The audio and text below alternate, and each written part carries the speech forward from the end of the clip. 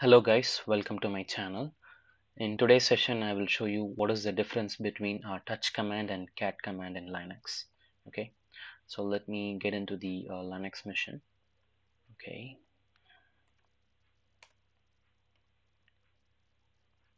okay. Um, right? In Windows mission, we create a notepad or we create a folder. Okay, so we do this using GUI method. Like we can use your mouse pointer and then you can do it. And in the same way we can also do it through command prompt on Windows. Okay, so like same way, in Linux, what they do was using the touch command, touch, you can create a file. Okay, if you type touch and then if you put any name, that file will be created and it will be a file. Okay, in order to create a folder, you just put a command mkdir and then you will put a folder name. Okay, so let me show you for an example. Let me print my working directory. So it is under home admin. Let me go to the home directory. Okay, so now let me list out what are the files available here. Okay, now we can see that we have some files and folders here. Okay, and one major thing I just want to tell you that if you see any file name, see this is a folder. So how can I tell you that it is a folder or a file? So if you see the line here, it says a D. If it starts with D, then it is a directory. Okay, and if you see a file or a folder which says hyphen, then it is a file. So this is a file and this run is a folder. So how do I say it? Using the alphabet here, D and hyphen. So if hyphen means file, D means directory. Okay, so let me show you one thing, how to create a file. So I will type touch, and then for an example, let's say that you need to create a file or a text file. Okay, let's say Azure. Okay, so it says permission denied.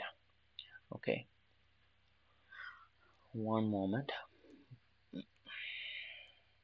Yeah, so if you want to create any file under the home directory, you should be a root user. Okay, so only root user can create a file or folder under the home directory. So no other user is allowed to create a file or folder under this directory. So I will switch over to the home directory of the current user.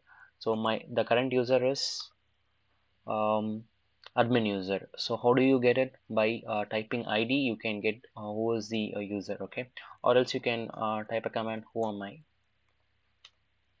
So it will say that admin user is the current user.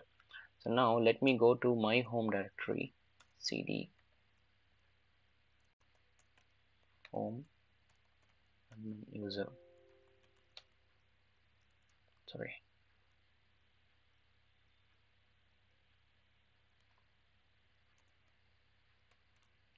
cd home admin user. Okay, so let me print the current directory. Okay, so now I just type touch Azure. Okay, a file is created. How do I check it? ls-l. So a file is created and this is a file or folder. How do you get it? By seeing the alphabet here. Okay, this is a file, and there is another command cat. Okay, so using cat, just type cat greater than symbol and I put AWS. Okay, so if you enter this command also create a file, but when you run it, it will ask you what information you want to input into the AWS file. Let's say that hello. Okay, so now using touch command we have created a file Azure. Using cat command also we created a file AWS. So let me show you ls-l, and you see it, AWS is a file, Azure is a file. So using the cat and touch method we have created. So both are very similar, but touch command will not allow you to input any object. Okay, but cat command, when you create the file, it will immediately ask you to input any um, object, I mean input any information into the file. Okay, so if you want to do it in real time, moreover in real time they will be using vi editor.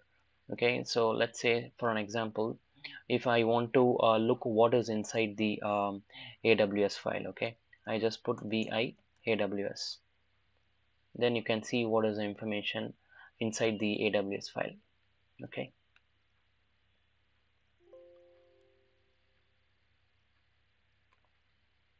insert.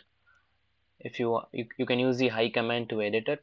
If you put escape, it will come out, and then you can quit it. Sorry. Okay, so this is the main difference between the touch command and cat command. Both are very similar. It is also used to create a file, it is also used to create a file. All right, that's it. Thank you for watching the channel, guys. Have a wonderful day. Bye bye.